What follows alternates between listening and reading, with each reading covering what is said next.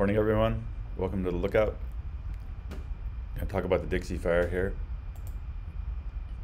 I'm going to start off looking at the southeast corner of the fire. 395 runs across the bottom of this. We're looking pretty much to the west, a little bit south. Highway 70 is running from the left hand of the fire, or left hand of the screen towards the center. Portola is kind of above and to the left of center.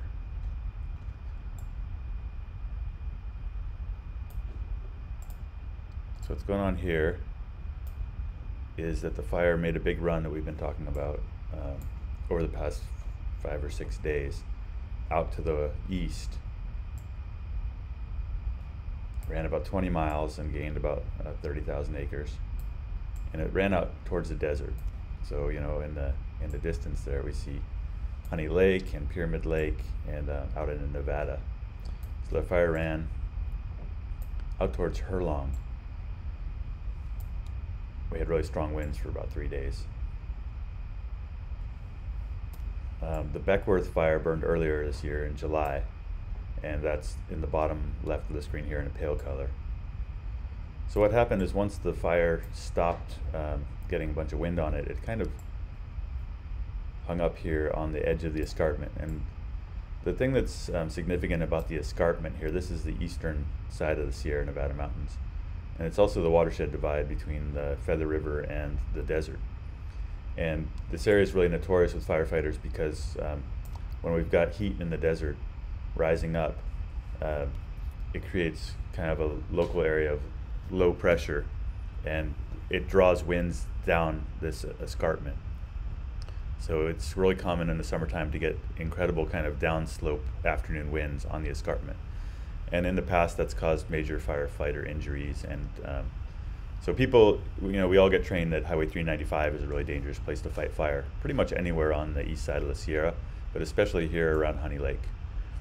But what's going on right now is that the weather's cooled off a bit, and we haven't had those escarpment winds over the past several days. So we've been kind of expecting that this fire was going to just blast down the escarpment and we'd have a real fight here at Highway 395. It hasn't really happened. In the meantime, after this big run, yesterday, the day before yesterday, the fire had made a really skinny long run, and yesterday it kind of widened up. Or the day before yesterday, it got wider in the middle here. And then yesterday we got some winds from the northeast, and that blew the fire back the other direction. So one thing we were talking about on the lookout was just that firefighting in the desert is different from firefighting on the west side of the mountains. It's different from fighting fire in the valley. One thing that we learn in the desert is just that winds can change radically all the time. So basically what happened yesterday was the winds did a 90-degree shift from being a little more northerly to being more out of the east. What that did is it blew the fire back several miles back towards Lake Davis and Portola. So the black lines on this map are all dozer lines and places that the fire's kind of been checked up.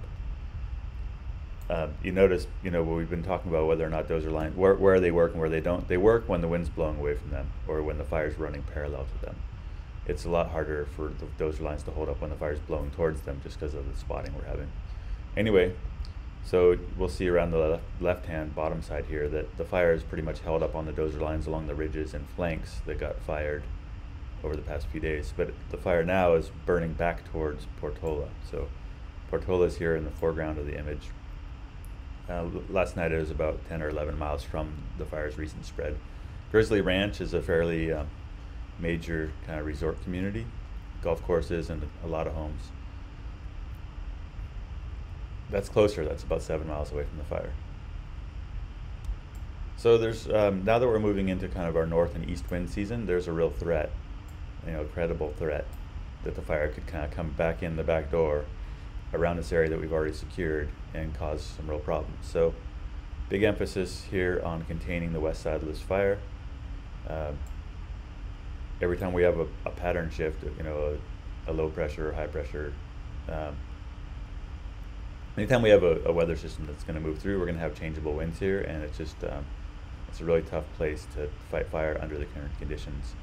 And one of the advantages we do have is that we've got some big meadows here.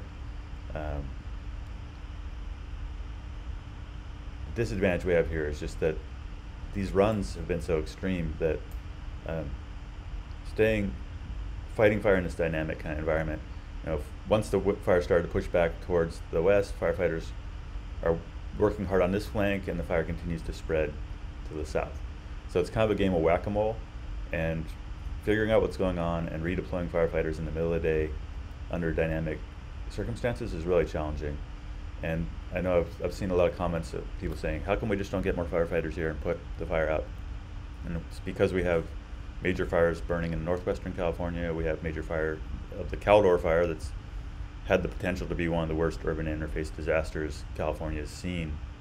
The Caldor had the potential to make the Camp Fire and the burning of Paradise look kind of minor.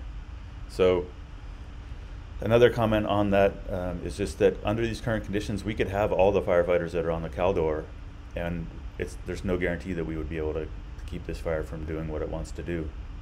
With long-range spotting, you've seen that 2,000 miles of dozer line can't hold this fire. I think just the thing to keep in mind is that there are real limits in our ability to control fire, especially under our new normal of drought and warmer temperatures. And that rather than criticize the government of not doing enough to put the fires out, that we should be having a conversation about what we do now that we see fires like this that are beyond our control. And let's talk about whether or not, I think there's a lot of pressure when things like this happen to double down and buy more air tankers and spend more money on the same approaches that we've been using. And there's no guarantee that will change the outcome. So we gotta work smarter, not harder, right? I'm not sure why this is erasing my dozer lines, but this fire here that we've been talking about a while by Bogard, after pushing to the kind of similarly to what's happening on the southeast part of the fire, this fire has been pushing here towards Highway 44 for days. Now it's changed its mind and it's heading north. We've got a bunch of dozer line out in front of that. It's getting spots in front of it. Continues just to be problematic, and as soon as we start thinking that we've got to contain on the north, they'll probably run in some other direction. There's challenging conditions. Coming around the top end of the fire, we're looking at Lassen Park in purple, and Butte Lake is kind of towards the well, let's skip that. Caribou Wilderness is on the left in green, and we've been talking about this area here by the Reading Fire.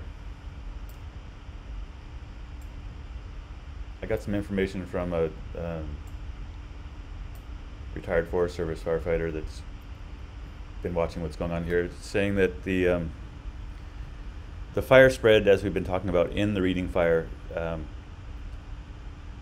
the Reading Fire is mainly full of kind of green, what we call buckbrush or ceanothus, and there's just not enough fuel in there after 9 years of it growing to really carry the fire very well. And we've seen here that the fire has barely really spread unless it's really had some alignment with winds.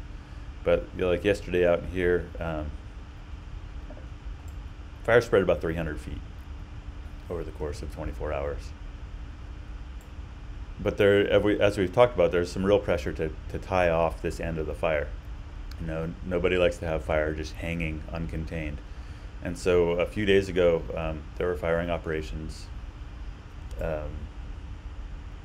along the northern boundary, and they didn't really get the consumption they want. And what we hate to do is have incomplete combustion. If we come in here and we light this and conditions aren't dry enough for it to burn all the way to black, we haven't really secured anything if there's still islands of unburned fuel in there.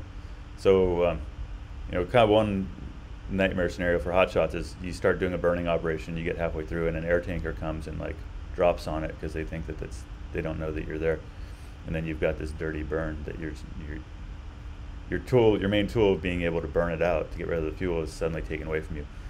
So they've held up firing here for a couple of days because they couldn't get the kind of consumption they wanted in this green fuel in the blue side of this polygon.